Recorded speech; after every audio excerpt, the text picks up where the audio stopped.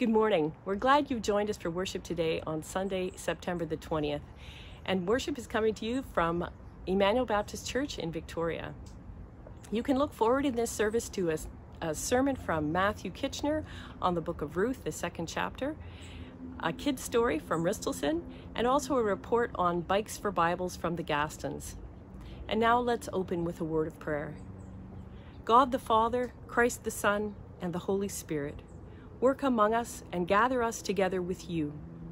Take our many diverse selves, our lives, our loves, our ideas, our questions, our speech, our silence, and unite us as your people. Give us the gifts of perception and understanding to help us dream your dreams and see your visions, as well as witness your presence in the details of our everyday lives. In the name of the Father, and the Son, and the Holy Ghost. Amen.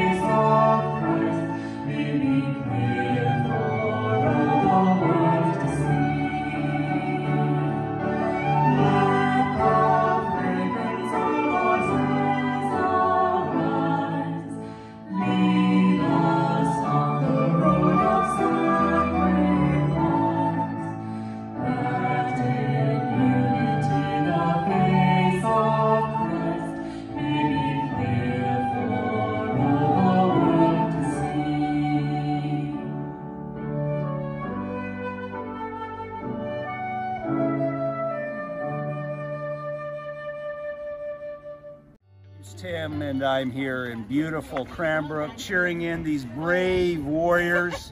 Biking for 4 days, love it, love the age groups, love the cause, and just glad to be here to cheer them on.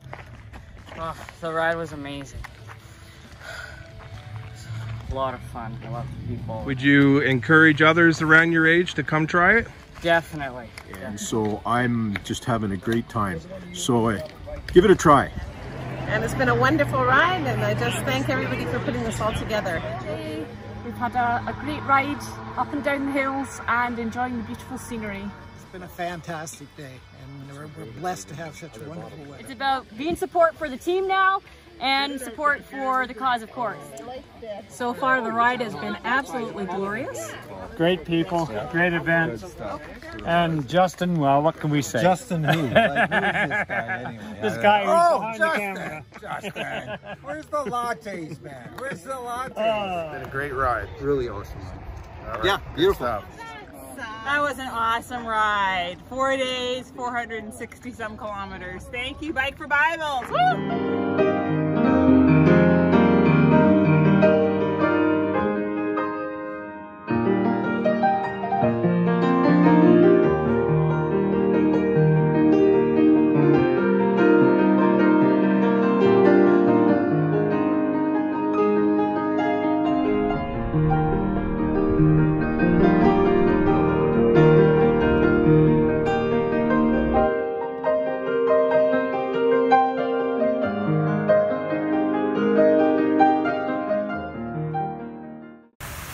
I took a walk to the university this week at lunchtime. I often used to meet students up here at lunch. There's the McPherson Library. And there was hardly any people. Normally at lunchtime this place is full of students outside socializing and eating their lunches. And, oh, who's that? Ristelson, what are you doing at the university? Well, I'm just taking my lunch break. You are? Yeah. This morning I was studying really hard. Oh, you're studying. Oh, Yeah, good for you. But then, in the afternoon, I have to go home and study. Oh, you're a very busy student. Now, where do you think all the students are? Well, some are inside, and some other students are at home studying because of COVID. Right, that's right. So people are trying to stay away from each other and still learn things. Oh, you know, so we kind of miss having students around the church, don't we? Yeah. Yeah. But you know, I was really lucky this week. I got to meet with 3 students and they came to sing on a worship team with me. Oh? Yep, and I know there's more here, and we're going to have student dinner this Tuesday. Ooh. So, Maybe I should come too. yeah, you could meet the students because you're studying now. Yeah. I'm wondering if you'd like to pray today for our students who have had to learn to study in different ways, and for the people that will serve them dinner on Tuesday. Yeah. Okay, let's pray. Okay. There you go. Dear Jesus, I hope they have a good study session. And I hope that they stay safe and healthy.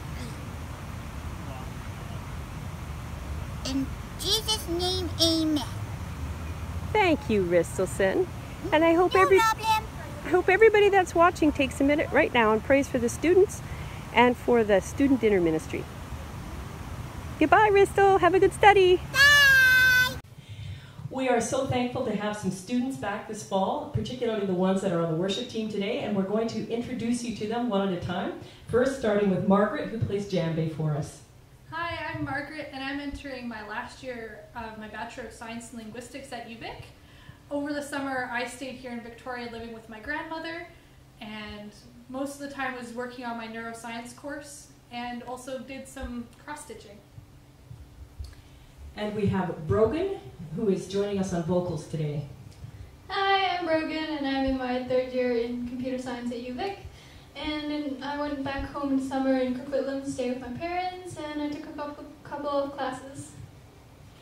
And Connie, who's playing guitar and singing today.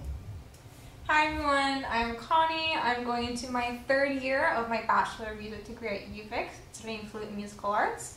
Over the summer I worked from home in Port Coquitlam, and I picked up crocheting and music recording. And for any students that are back in town, we are having student dinners again. They'll be in a modified form starting on September the 22nd. It's a Tuesday evening at 6 o'clock. You'll be able to line up outside in a socially distanced way, and you'll be picking up food that's already prepared in a container for you. And if you want to sit around on the lawn and talk with each other in a socially distanced way, you're most welcome to do that. So join us on September 22nd for the student dinner.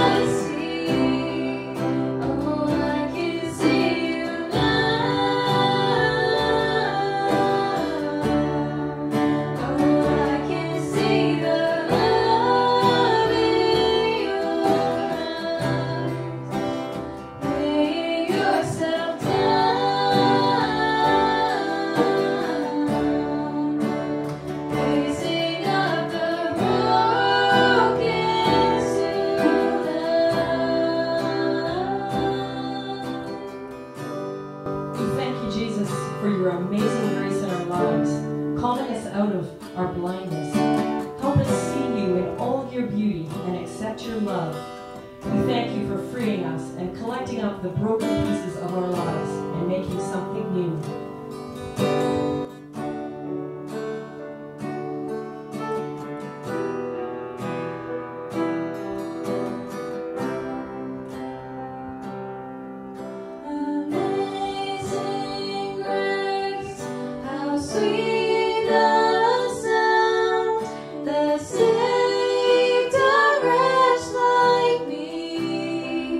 Oh, I once was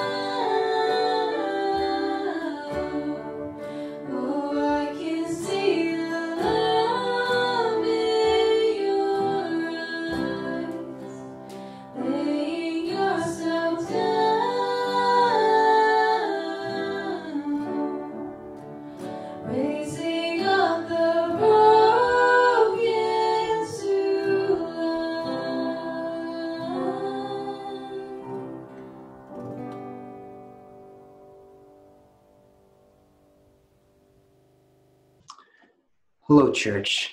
Let's begin today by reading scripture. Today's reading is from Ruth chapter 2, verses 1 to 16. Now Naomi had a relative on her husband's side from the clan of Elimelech, a man of standing whose name was Boaz. And Ruth the Moabitess said to Naomi, "Let me go to the fields, pick up the leftover grain behind anyone in whose eyes I find favor." Naomi said to her, "Go ahead, my daughter."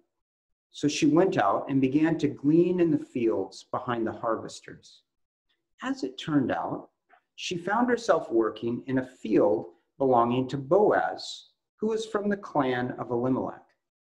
Just then, Boaz arrived from Bethlehem and greeted the harvesters. "The Lord be with you." "The Lord bless you," they called back. Boaz asked the foreman of his harvesters, "Whose young woman is that?" The foreman replied, "She is the Moabitess, who came back from Moab with Naomi. She said, 'Please let me glean and gather among the sheaves behind the harvesters.' She went into the field and has worked steadily from morning till now, except for a short rest in the shelter." So Boaz said to Ruth, "My daughter, listen to me. Don't go and glean in another field, and don't go away from here. Stay here with my servant girls. Watch the field where the men are harvesting and follow along after the girls. I have told the men not to touch you, and whenever you are thirsty, go and get a drink from the water jars the men had filled." At this, she bowed down with her face to the ground. She exclaimed, "Why have I found such favor in your eyes that you noticed me, a foreigner?" Boaz replied, "I've been told all about what you have done for your mother-in-law since the death of your husband, how you left your father and mother and your homeland and came to live with a people you did not know before. May the Lord repay you for what you have done. May you be richly rewarded by the Lord, the God of Israel, under whose wings you have come to take refuge." "May I continue to find favor in your eyes, my Lord," she said. "You have given me comfort and have spoken kindly to your servant, though I do not have the standing of one of your servant girls." At mealtime, Boaz said to her, "Come over here, have some bread and dip it in the wine vinegar." When she sat down with the harvesters, he offered her some roasted grain. She ate all she wanted and had some left over. As she got up to glean, Boaz gave orders to his men, "Even if she gathers among the sheaves, don't embarrass her. Rather, pull out some stalks for her from the bundles and leave them for her to pick up, and don't rebuke her." This is the word of the Lord. So today, we get to meet our second character in the book of Ruth. We get to meet Boaz. Now, that's not a name we hear very often, not super well known. Consider some of these other names: Liam, Noah, William, James, Oliver, Benjamin, Elijah, Lucas, Mason, Logan. These are the top 10 boys' names of 2020 so far. You have to jump down to number 2,528, and you'll find the boy's name, Boaz. I'm arguing that this should be much, much higher. I believe that what Boaz did is very worthy of our reflection and understanding today. Did you hear what happened? The story begins with a massive cultural distance between Boaz and Ruth. I mean, think about it. Ruth is the ultimate outsider. She's a foreigner. She's poor, a woman in a man's world, and she is a childless widow. Her only connection to this land is her old mother-in-law, another childless widow. So Ruth is about as far outside the center of power as you can be. Boaz, on the other hand, is the ultimate cultural insider. He's male, He's a wealthy landowner, people working for him. And in this righteous culture, he seems to be a very righteous man. The chapter begins and ends with people declaring him blessed. You could think of this field, this place in the chapter, as his field of influence. This is certainly the place where Boaz is at the center of power. These two very different people end up crossing paths. The Hebrew is actually really interesting. It says of Ruth that she by chance chanced upon the field of Boaz. By chance, she chanced upon the field of Boaz. I think there's a wink, wink, nod, nod here. Yeah, it's sure it was chance. Well, then the foreman, he sees her, the head of the hired crew. Then Boaz sees her. And as they begin to realize who she is and why she's there, two sets of commandments must have come to their minds. The first is from Deuteronomy 23. Moses is re-giving the law here as he's about to die, and he's leaving a detailed set of instructions. Now, listen to his words about the people from Moab.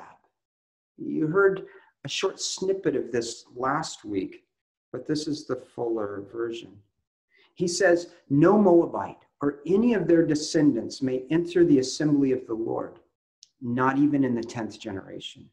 For they did not come to meet you with bread and water on your way when you came out of Egypt, and they hired Balaam to pronounce a curse on you.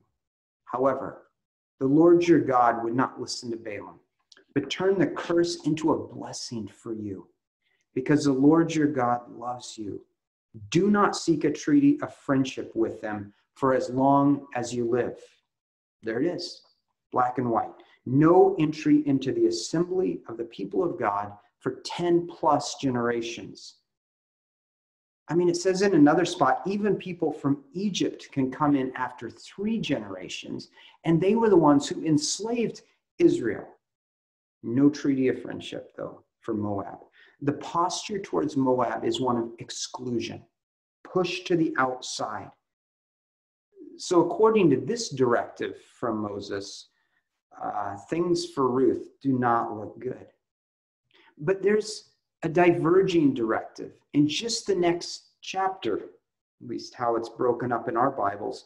In the very next chapter, Moses teaches this. When you're harvesting in your field and you overlook a sheaf, don't go back to get it. Leave it for the foreigner, the fatherless, and the widow, so that the Lord your God may bless you in all the work of your hands. So here we have Ruth, a foreigner, a widow, and she's left her father when she comes to Israel. All three apply to her. So we have 2 texts, one excluding Ruth and one pulling her close. Which is going to hold the most weight? Well, for the foreman, it seems that it was her Moabite-ism. The NIV kind of cleans up the language when the foreman is talking with Boaz, but in Hebrew, it's awkward, and it almost feels like the author wants you to get the feeling that he's stammering out an excuse. And it's not at all clear that he's even let Ruth into the field with the workers. It's possible she's kind of standing there awkwardly on the side.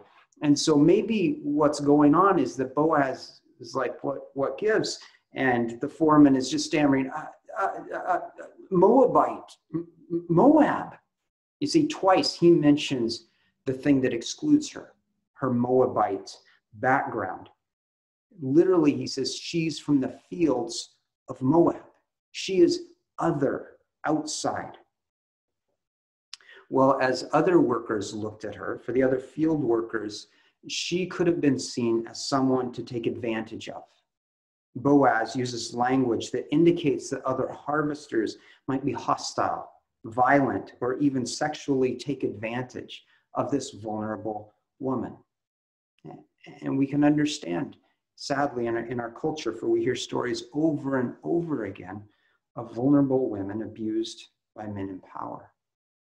But Boaz is the most influential man here, and he goes a totally different direction from his foreman or those that might abuse her. Boaz is radically different in the best way. He's radically different from his own people. I don't know if you heard this, but go back and look later. He never mentions the word Moab. His description of her actually is based on her loyalty to Naomi, not her homeland, her faithfulness. And this is a word that describes God and what God asks of God's people. And in the rest of his interaction with her, he is drawing her from the outside toward the center. His first word to her is a word of connection. He says, my daughter. This is not a patronizing term here. This is actually an address that invites her from the fringes and shows his intention to take at least some responsibility for her well-being. My daughter. But he takes it another step. He solidifies it by giving her an official connection. He gives Ruth a status among the women who work for him. He gives her a job. You fit here. You have a role here, he's saying. Different from his own people. Radically different as well from the way the Moabites treated Israel. You see, there was a reason Moses was so harsh toward Moab earlier as Israel is escaping Egypt. They're exhausted in the desert. They're hungry. They're thirsty. They're wandering through this land. And they come upon the land of Moab. And they think, surely Moab will let us through. I mean, they're descendants of Lot, this nephew of Abraham. Surely, with that connection, they'll let us through. They promise we won't take any of your food. We'll just want to come through. But instead of the Moabites trying to bless them, feed them, bring them water or bread, they didn't. They hired a prophet to curse them. And what we see of Boaz is the exact opposite. When Ruth is tired, he gives her a place to rest, to sit. He offers her water that the men have drawn. I mean, this is a remarkable reversal in that culture. Women would draw water for men. Foreigners drew water for Israelites, not vice versa. And then during lunch, Boaz ensures that she has enough grain to eat and even more than enough. It's astounding. Instead of looking at her and punishing her for what her culture had done earlier, for the Moabites' lack of hospitality, he flips it on its head and he shows gracious hospitality to this person right at hand. Something the Moabites should have done.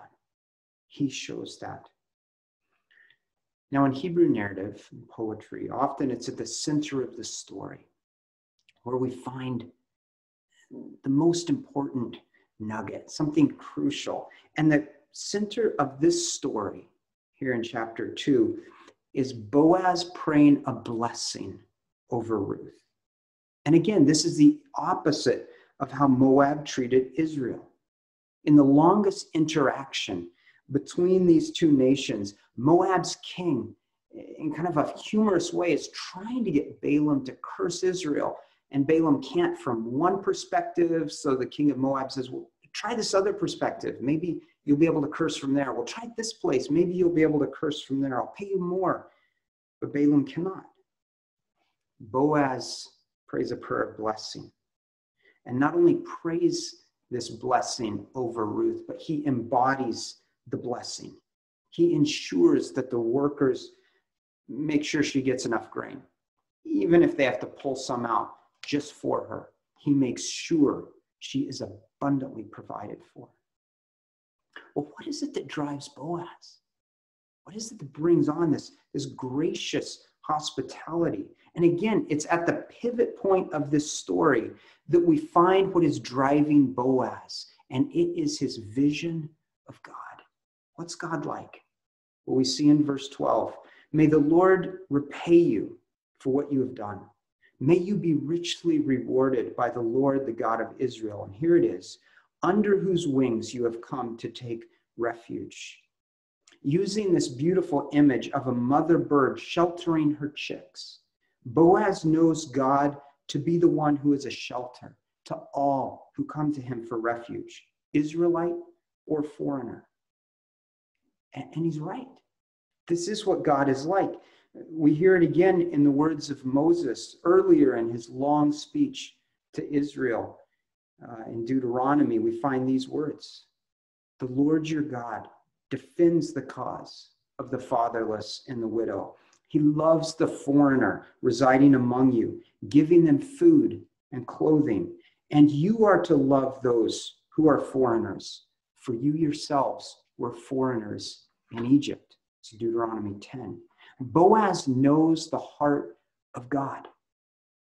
What a model for us as we interact with immigrants, refugees, those we might view as other or excluded.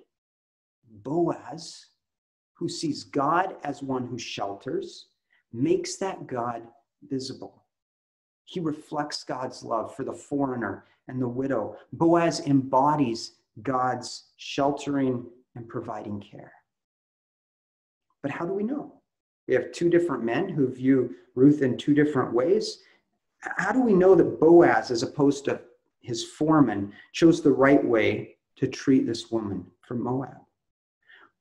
Well, we, looking at Boaz from thousands of years later, have the privilege of seeing Boaz through the lens of Jesus, God incarnate. And Boaz ends up looking an awful lot like Jesus, who invited those from the fringes, come inside. Like the woman with a very sketchy past, washing his feet with her hair. Another woman caught with a married man, or the Samaritan who had had multiple husbands. These, along with many men on the fringes of society, are invited to come be my disciples. We started by asking last week, what is God's invitation to us through the lives of these characters? We began with Naomi, and now Boaz. I wonder, what if Christians were known as a Boaz community? Those who notice and bless the people God brings across our path, seemingly by chance. Wink, wink, nod, nod. To embody God's blessing and care in this place, in your place, the paths you find yourself.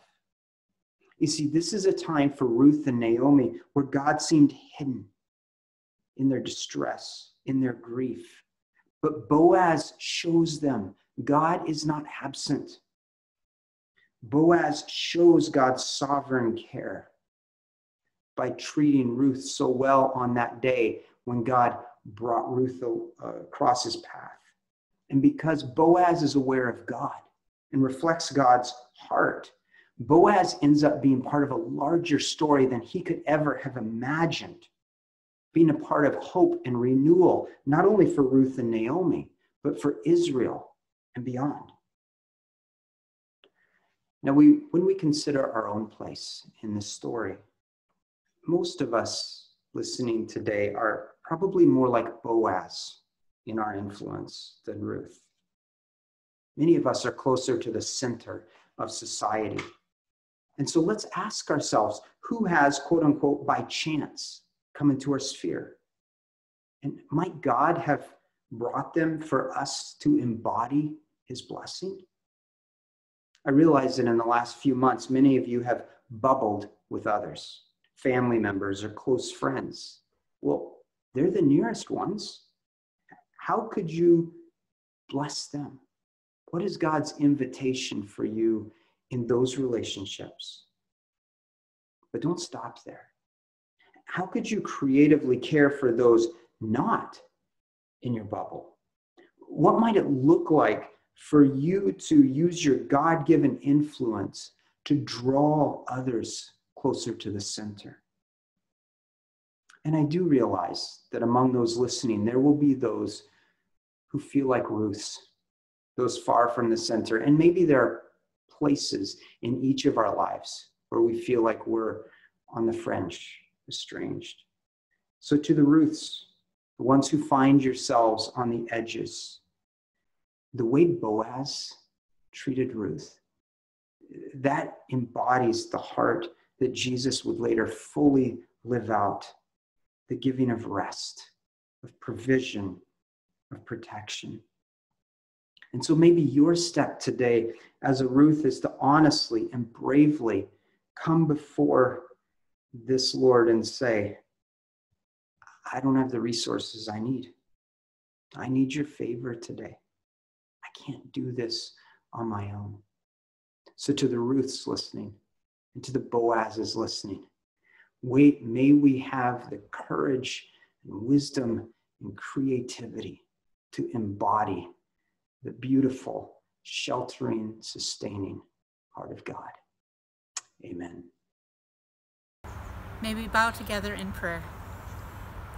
Heavenly Father, maker of all things, sovereign Lord, our Lord, we come to you in the awareness of our own weaknesses and our need. We are so thankful that you provide for us your love, your care, and your abundant mercies every day. We come in deep gratitude for who you are, and that you, in your love and wisdom, have chosen to adopt us as your children, to be loved and nurtured by you. Lord, we have been the recipients of your love and grace long before we ever knew you or were aware of your presence in our lives. Today we learned about the kind of love you offer to each one of us through the story of Boaz and his care for Ruth and Naomi. Here was a person who had abundant resources and lived a privileged life. Yet he, in his modeling of your love, graciously showed mercy and love, and his gracious and generous heart to those who came by in their need and in their fragile existence. Lord, help us to model your love to others. Help us to be gracious to those you bring into our lives, unexpectedly, unannounced, and in need in many and different ways. Help us not to sidestep an opportunity to show your gracious spirit to them. Lord, it's so easy to ignore, to step aside, or to bypass those we see in our neighborhood or our community that need your gracious hand of mercy. May we have your eyes as we look out into our community and to see the individuals that may need an encouraging word today. Maybe those that could receive an act of generosity to get them through this difficult time during COVID. May we show gracious hospitality in whatever ways we can during this time. Lord, you are present with us here today. Thank you for these characters in the Bible that we can learn from and model our lives after. May we indeed build a Boaz community here at Emmanuel, a faith community trusting in your loving nature for our own needs and being strengthened by you to graciously pass on that love to those around us. There is such great need for companionship and community right now. Many are feeling isolated and alone. Help us to reach out in any way we can be enabled to do and to help those around us. And now, Lord, as we conclude our worship, we will be listening to a song by Steve Bell. May we go from this place strengthened by the knowledge and experience of your love into your world with mercy and compassion and care. In Jesus' name, amen.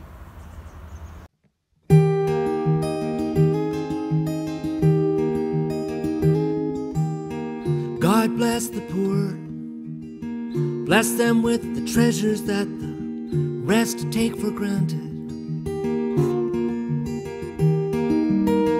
Bless them with true prosperity, to have all that they need, enough and then some more to share, and wisdom to enjoy the priceless blessings flowing everywhere for free.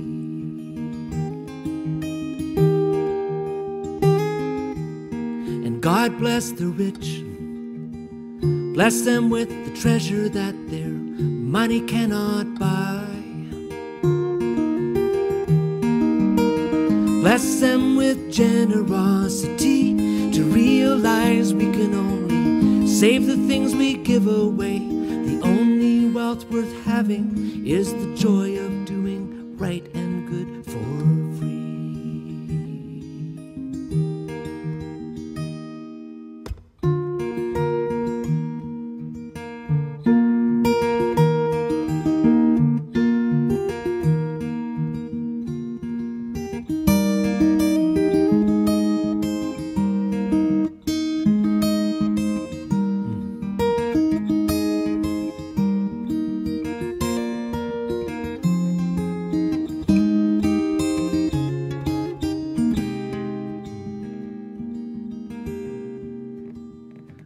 bless the wounded, the migrant and the refugee who seek just to survive.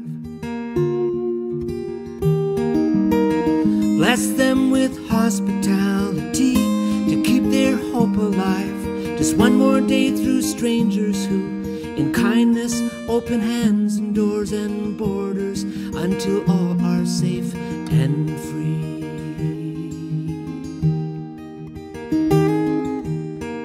God bless us all to never waste a moment or a breath or day or night. Bless us with gratitude to savor every taste, the gift of every present moment, and to dance with all our strength within your rhythm and your music